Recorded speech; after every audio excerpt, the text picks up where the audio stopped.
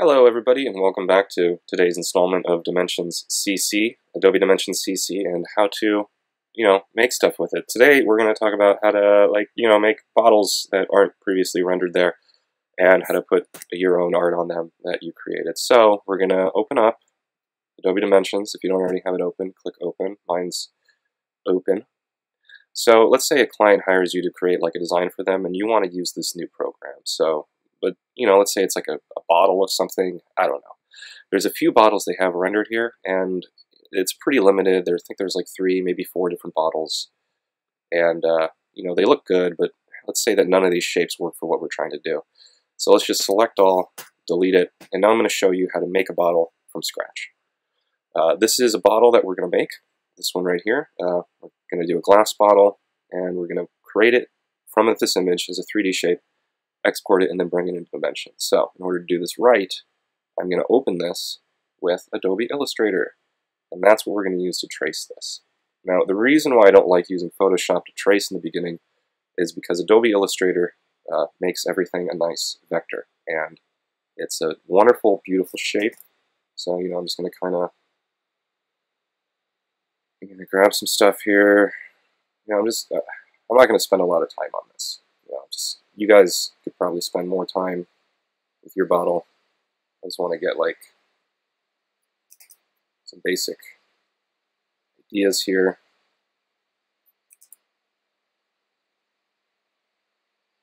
And I don't know, that's good enough. So I'm just going to make this to about here. I really only need this half of the model, so this other side doesn't really matter. Okay. So now what I'm going to do is I'm going to make a nice square. So I'm going to go over my rectangle tool. It's like to about halfway. Make this locked and visible, so I just have these two shapes. I'm going to go to the Shape Builder tool, hold Option. I'm just going to subtract these two shapes. Select the shape I have left, change its color so I can see it. I'm going to go to 3D, Effect, 3D, Revolve. And set everything to 0, 0, 0. Let's preview it. And it's weird. Why is it making it so dark like that? Okay, all right, that's good enough. So I don't know why the top is clear. It seems a little strange.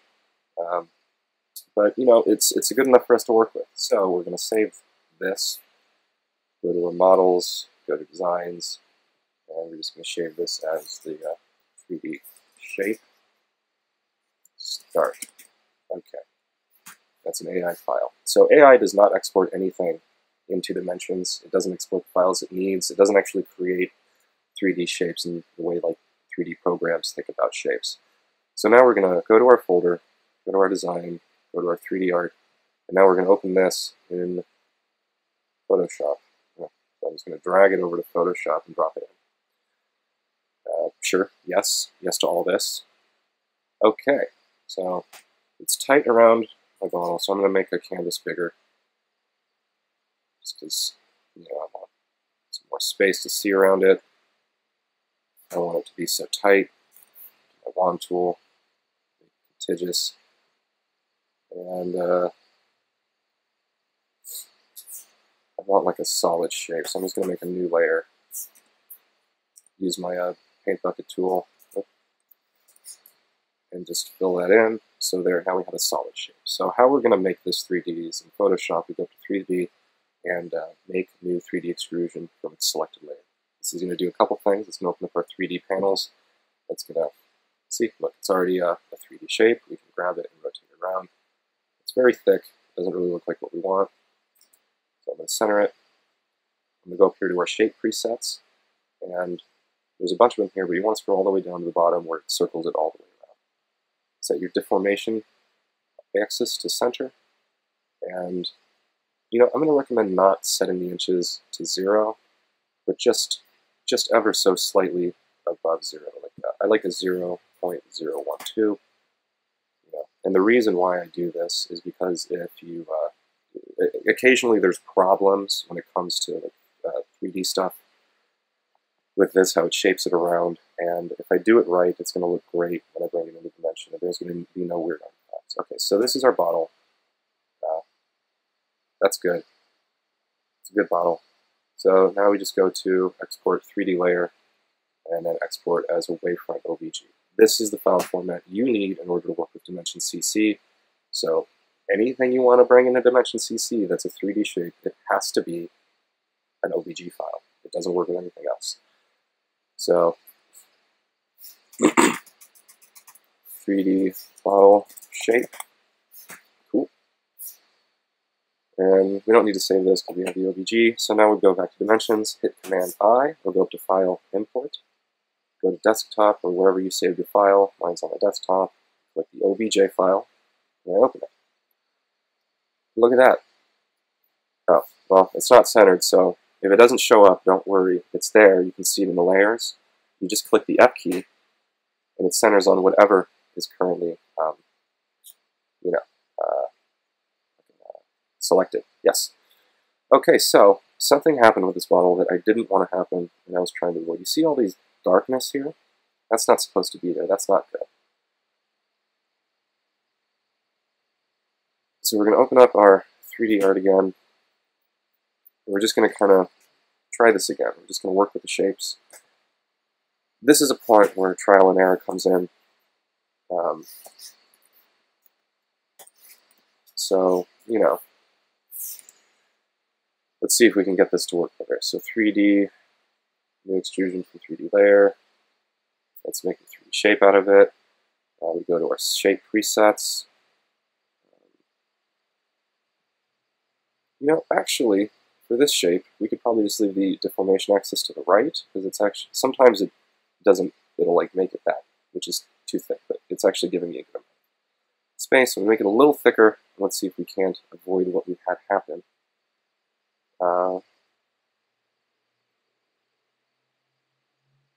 Lost it. There it is. Okay. Select it. Let's rotate it around. Let's see, we have, yeah, that looks good. Okay, so let's export this again. Export selected file as a 3D layer. Wavefront OBJ file. 2. Make that number 2.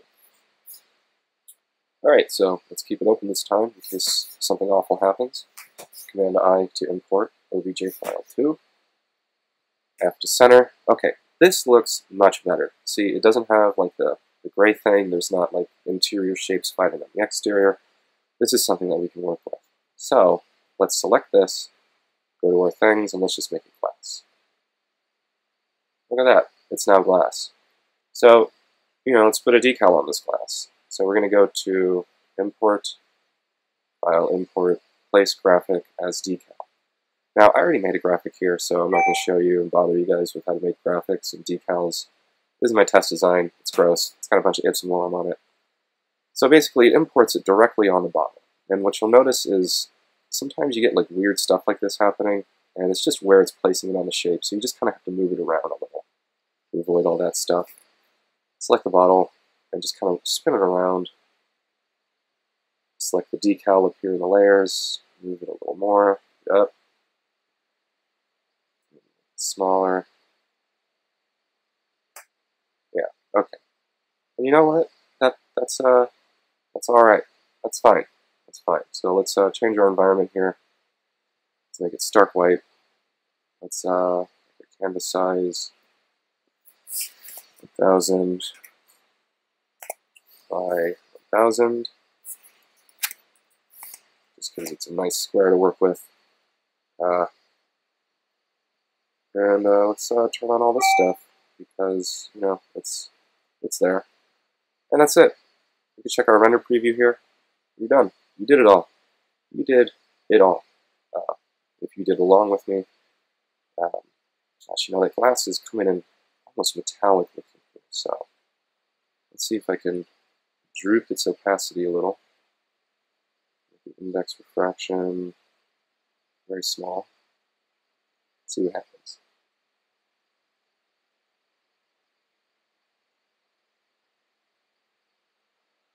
Okay, let's increase intensity a little bit. And yeah, let's just render that. It's going to turn into something. So we're going to do low quality PSD because that's pretty quick. You guys can do high quality. I'm not going to do that. If you want to know what it looks like, you guys can do high quality. So this is 3D shoot models, design, and it's going to save it as a PSD. And so we're going to click render. And that's it. That's the whole kit and kabang. You did a great job. You did a wonderful job, and I'm sure yours is going to look twice as good as mine. So we're just going to let this render. So I'm going to kind of pop in and out as it's rendering. Yeah, stay tuned for the next percentage here. Okay, so here we are at 13 minutes or 14 minutes at 5%, and it's super grainy, but you know, I'm kind of noticing this weird artifact in here that I wish I saw before, and I don't like it. So pretty much at this point of any render, if you're seeing something happen that you really like this weird thing that's coming in from the graphic that I think is like an internal artifact. So I'm just going to kind of close that, cancel it. I'm going to go back to my design here. I wonder if maybe placing the decal will fix it. If it doesn't, something. It's moving it around. Let's see. Let's look at these.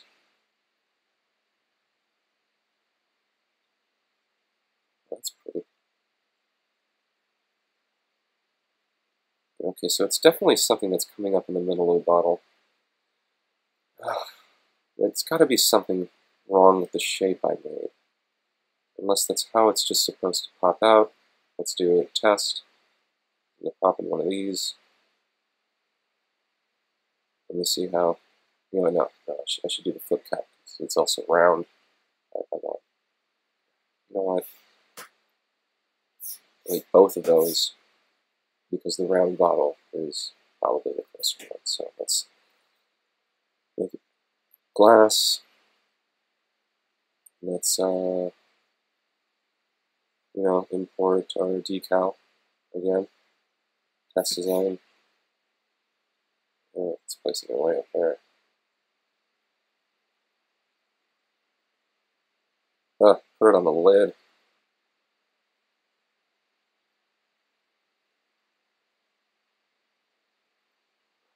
Rain? Okay. So let's just delete it. The bottle.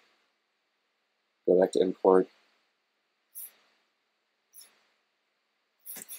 Decal.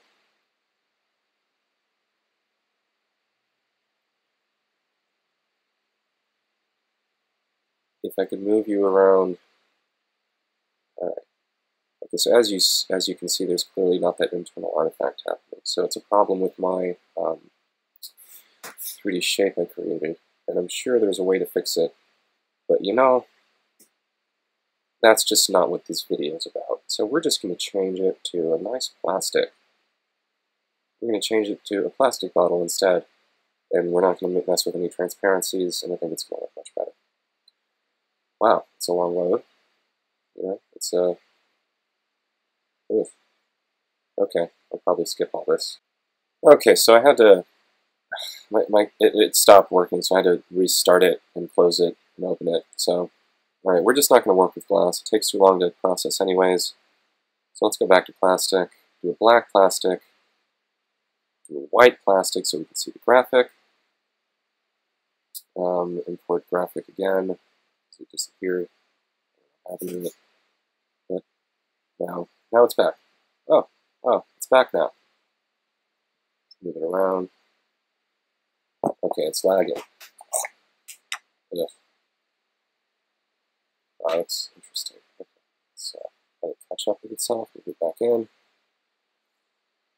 For those of you who don't know, I'm using a laptop on this, so it's not really the best computer to be using this program. So everything comes in kind of weird. But okay, let's render this instead. Do a low quality render.